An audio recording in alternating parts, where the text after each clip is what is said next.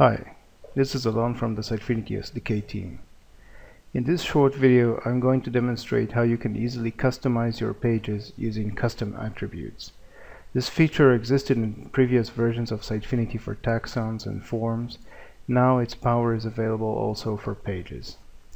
I'll start with a simple example showing off the magic of the feature in action. Then I'll break the magician's oath, which I haven't actually taken, and I'll reveal how to configure this feature and make the magic happen. Here I'm running a clean instance of Sitefinity. Let's navigate to Pages. I have two pages created already. The first is page with pop-up and the second is page without pop-up. When I open the first page, we have a small hello alert popping up. The second page loads with nothing. No alerts are popping up. Pages don't currently support custom fields. This trick is using a new feature called custom attributes. If we go to the first page, Actions, Title and Properties, and we'll scroll down, you'll see that I have a field here which is not part of the page's standard fields. It's titled Hello Message. It contains the text which was displayed in the alert box for this page. If I change this text, for example, to Hello Sitefinity, and save my changes, now when I open the page again, the pop-up will display the new value. If I edit the second page, Title and Properties, on the Advanced section I'll scroll down again, we'll see that we have the field here, but it's actually not populated. If I populate it with some text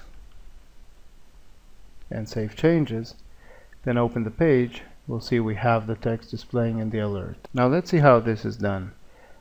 Actually, adding the attributes to the page and setting its value is done without involving code at all. Once the attribute is configured and populated, you can use it in your code quite easily, and for that the possibilities are endless.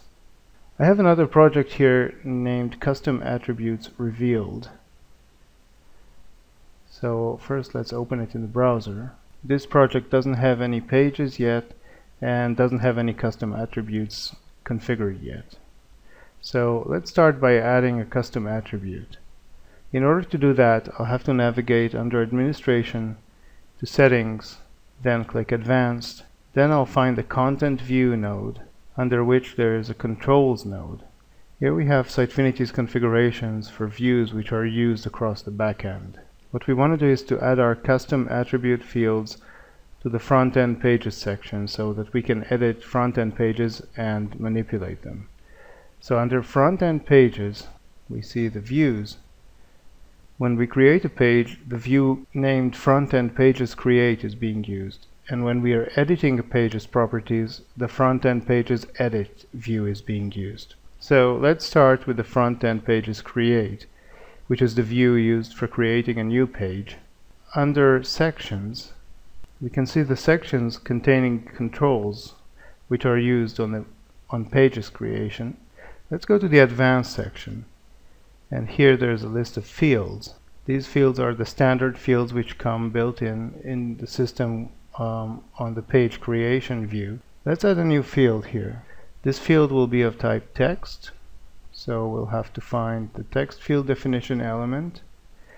You can also use Boolean fields, multiple selection, or tags.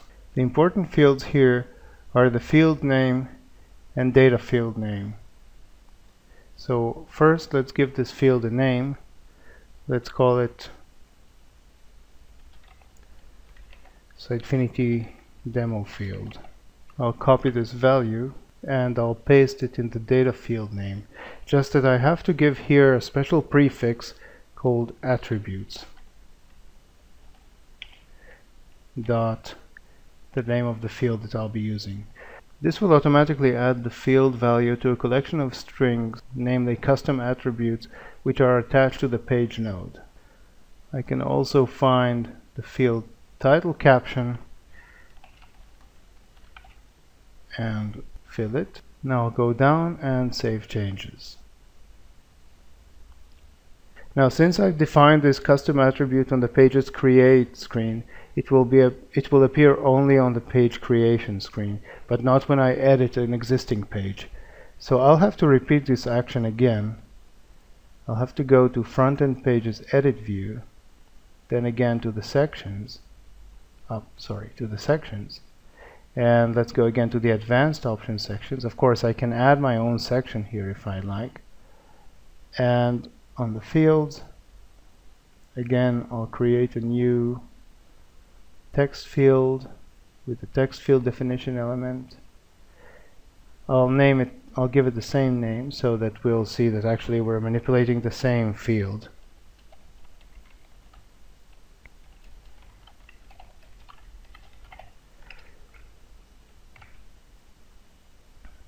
And the field name will also match.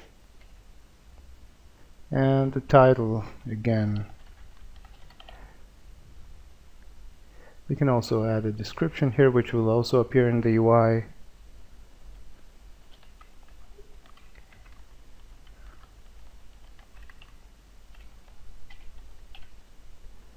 Again, we'll save changes. And now our custom attribute is added to both the view and to both the create and edit views of the page. So let's go back and create a page.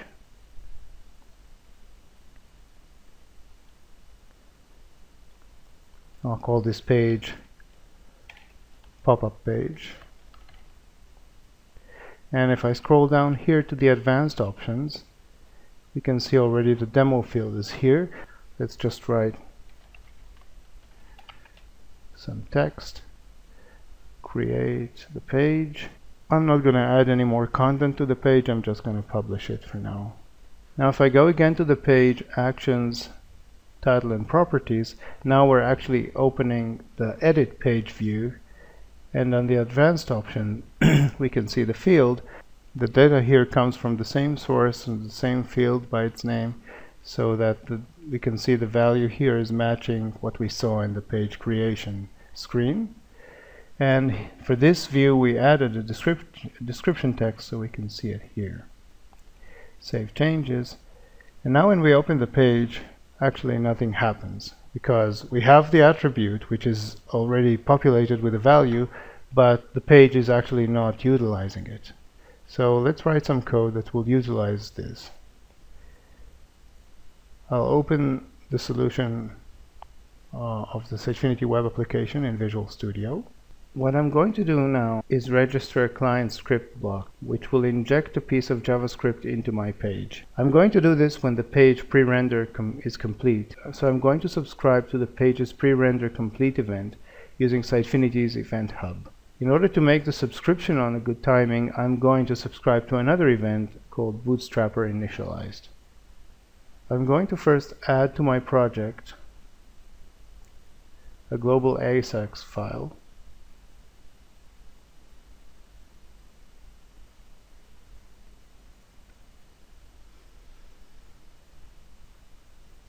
And here first I'm going to add a Bootstrapper initialized event handler.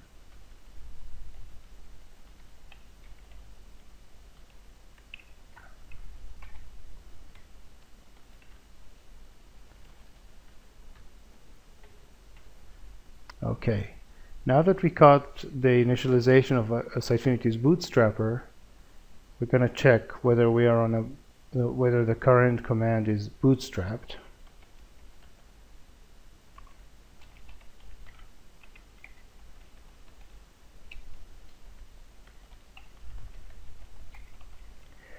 In which case I'm going to subscribe to the page's pre-render complete event using Sitefinity's Event Hub.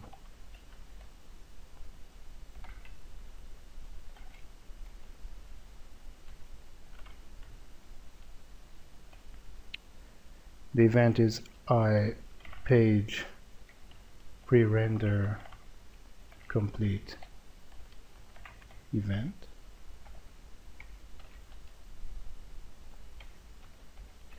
And I'm going to define a small method here which is going to be called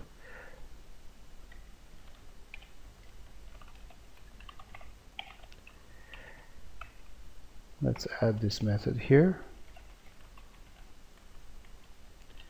The event is again the iPreRenderComplete event.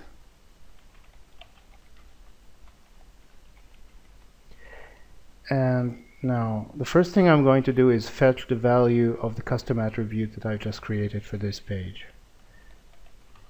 So the value is going to come from the event data, which contains an instance of my page node. Now the page node already contains a collection called attributes, and I can just find my attribute by its name.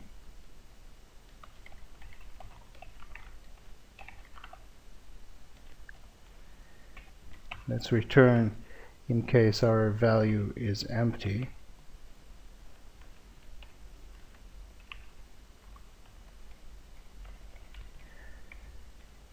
Otherwise, I'm going through the event data to the page itself.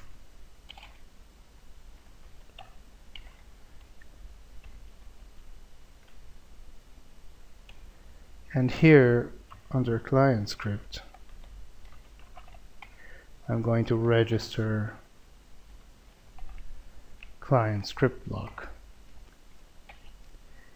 This method has 3 arguments. First is the type of the holder.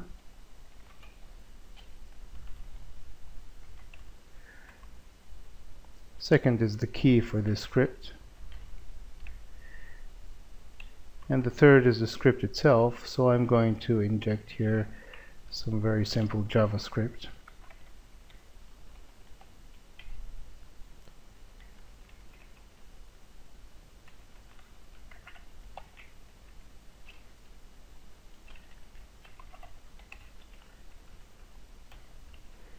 And in this script, I'm going to just pop up an alert very simply.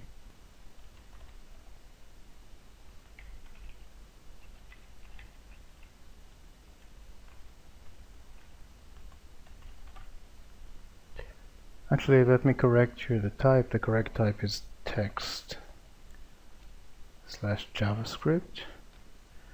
Now I'll build it. And now if I go back to the pages and open my pop-up page again, you can see the script is now active on the page, and it takes its value from the custom attribute we just defined. So this was a quick demo of how you can easily customize your page using custom attributes. Most of the work of adding the attributes to the page is done through configuration and the UI. The manipulation of the attribute is in your own hand, and it's pretty much endless.